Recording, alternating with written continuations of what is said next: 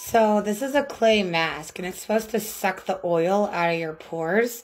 So I have a few pores here, but watch when you get to my nose.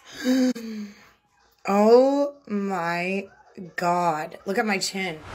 The mask that literally broke the internet. Like, I mean, this has gone viral more times than I can count. Huge virality to this product. And it's because of that really visually appealing, jarring. It's like, yes, like this thing looks like it's working. We are talking today about the Caudalie Vinergetic C+ Instant Detox Mask. I've tried it before several times.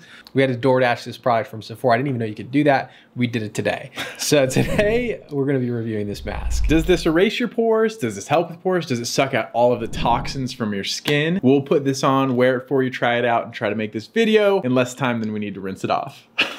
Well, there we go. So reviewing viral skincare products, here we go. Here we go. All right, to start off, of course, we always start with packaging.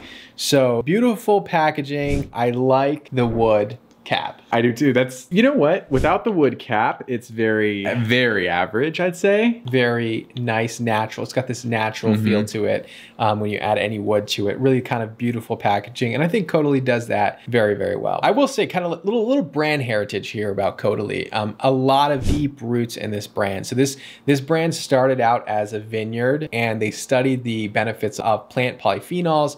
And they were also studying the benefits of resveratrol, which we know is very beneficial when you drink it, but we also know that it's beneficial to the skin. And then they were able to then extract other compounds that were also beneficial for dark spots. And so the brand kind of started around the benefits of grapes on the skin because of the vineyard, which is actually a really interesting brand story. I lean heavily on Dr. Shah for the historicity of skincare. I love history. So when there's a strong history, I love it. And when you talk to the founders, I mean, they really believe in the benefits of these powerful ingredients that they found from their vineyard. So I love that story, but let's talk about this product in general. Let's do a little bit of an ingredient deep dive here. Okay, so starting out, clay masks. All clay masks sort of have the same principles. They have one or two ingredients that really help to kind of lift the dirt and debris out of your pores. And there are a lot of products like this, very similar to like the Aztec clay mask that we've reviewed in the past. So this has kaolin clay and bentonite clay. So those are the two ingredients that are going to be doing most of the heavy lifting here. And then when you look at the other ingredients here, we have ingredients like alcohol, which can be drying, but this is a product that's meant to be washed off and not left on the whole time,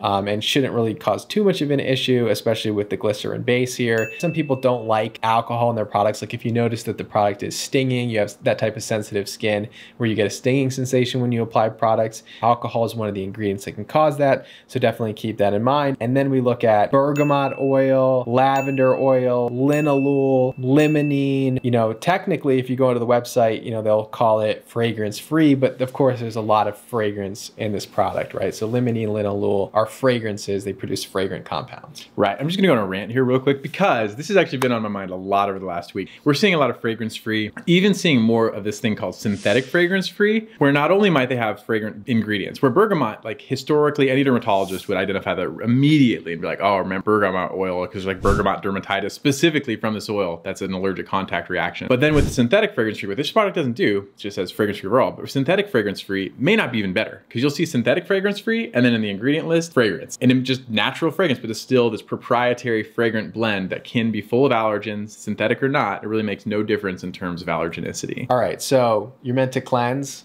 and then apply this mask. Yep, so we'll go cleanse and then we'll put this back on.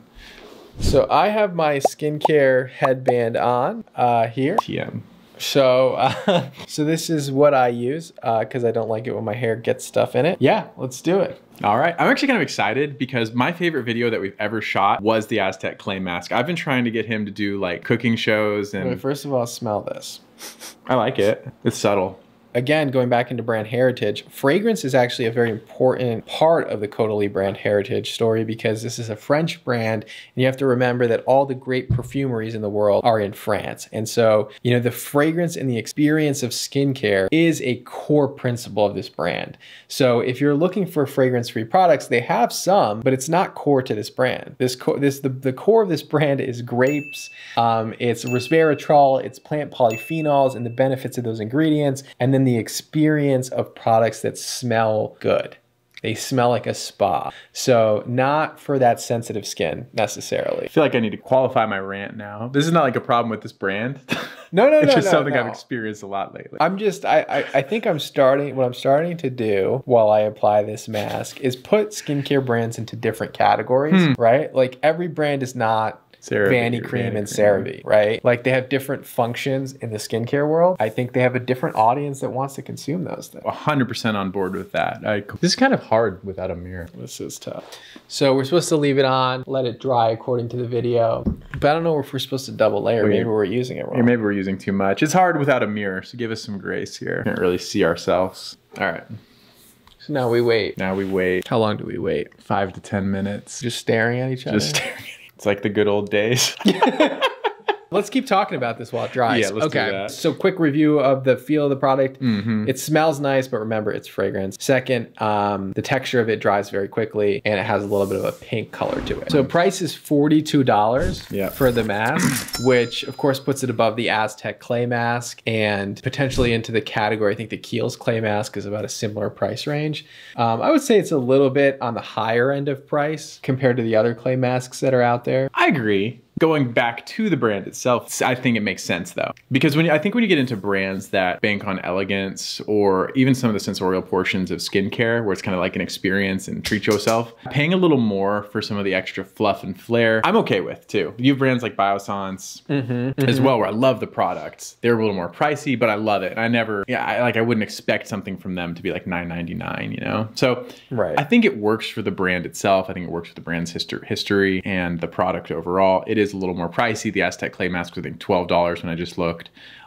Functionally, both would have similar benefits. And if you look at this, the product is already very dirty from my hands getting all over it. So just keep that in mind. Which is also my knock on tinted sunscreens. Yeah, tinted sunscreens get over everything. Like one tip I'll give you while our mask is drying is if you're on vacation at the beach, tinted sunscreens maybe not the best option. They literally get over everything. They get over your clothes, they get over your towels, they get all over the bag that you're carrying them in, and then this is starting to really dry on my face. It is very dry. I feel weird moving my face now. So I agree. So tinted sunscreens too, just while we're on this like rabbit hole trail, is they don't work well functionally for active wear. Like surfing, who cares? I'm in the water, right? But when I'm running, because I run often. I run often. This isn't natural, y'all. I guess it is, but still, it's hard work.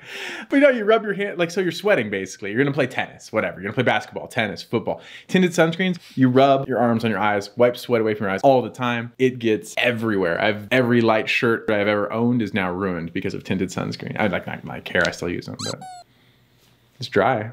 Let me see your pores. There, I see yours. So here's a close-up of my face. I don't know if the camera can focus on it, but you can basically see that it's essentially, that it is highlighting my pores for sure. So it's accentuating those, it's showing you where they are. And I think a lot of creators see this and it's very, very visually jarring on social media. And so you're like, wow, this thing is sucking out all the gunk from my pores. And that's amazing. But really, I think what's happening probably is the oils interacting with the mask, creating this appearance. Or the mask is just drying in and of itself. I'm not convinced that's not the primary thing we're seeing. I mean, I do believe that, these clay mask things, they do suck out impurities. I don't like that word, but like toxins, which I like that word even less, but it does suck out the gunk from our pores and our skin. Sure. Charcoal, the same thing. Now, but I do think the majority of what we see here is just the product drying. Drying in the pores. But it's drying and highlighting the area around the pores. So I paint. And so when you paint over a textured surface, even a canvas, especially if you're using a non-traditional canvas, the same effect occurs where you might have to layer upon layer for paint to get into the divots within the canvas itself.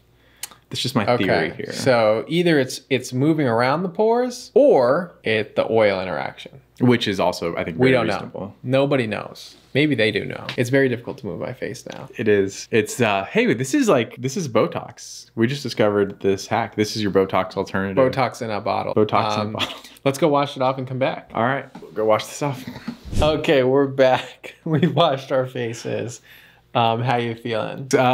Skin feels a little tight, Feels a little tight, a little dry. Yeah. He's looking pretty red and irritated right now.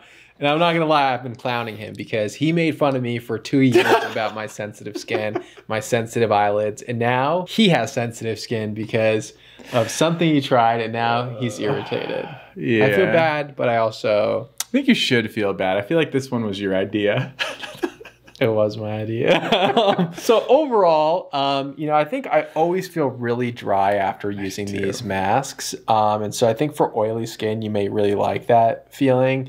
For me, I have kind of a little bit more combination dry skin, so it's a little bit drying for me. And I probably only use it when I always tell you that I use the salicylic acid mask from The Ordinary. I only use it in my T-zone because I have combination skin and that's where I get the oiliest. And I don't put it all over because I tend to get dry on my cheeks in general.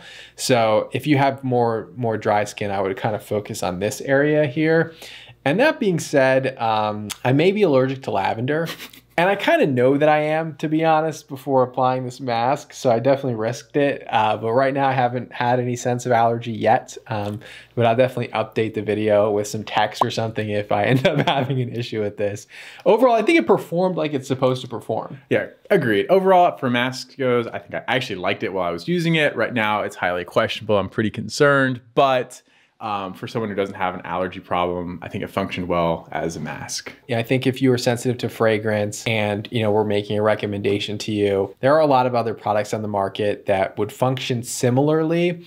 This may have had the most dramatic effect around the pores as far as appearance is concerned, like the way that it looked while it was working. I think it probably worked better than the Indian clay mask personally, as far as like removing oils and kind of cleaning out my pores as far as like how I feel right now. That's not scientific, it's just how I feel. But I think that overall, with the allergens that are in there and then the price point, there are probably products that are safer and less expensive. So I would say that probably The Ordinary salicylic acid mask, it has the addition of having the clays that can lift away the oils, but also salicylic acid to dissolve those oils. And it's fragrance free and it's a lower price, I think would be a good alternative. That being said, the fragrance was a nice fragrance. It was. I enjoyed my experience up until a point. So, agreed. I think it's enjoyable. If you're looking for a budget option, The Ordinary is a great option. But I think this product targets people that are looking for more of that spa type experience, and it definitely gives you that experience. That's why everything from the wooden cap to the way that the product smells and the appearance of it when it's on your skin and how tight it gets gives you that feeling that your skincare products are really working for you. So overall, this would be sort of middle for me. I understand why it went viral. I think it is visually and physically a very interesting experience. But again, I think there are probably better alternatives. Approved-ish for the right person? Approved for the right person. I think it functions how it's supposed to function, but pretty much a middle recommendation. I understand why people love it, but it's probably not something I would use regularly. Yep, agreed. All right, thank you all so much for tuning in. Please like, comment, and subscribe, and we'll see you in the next video. We'll see you next time.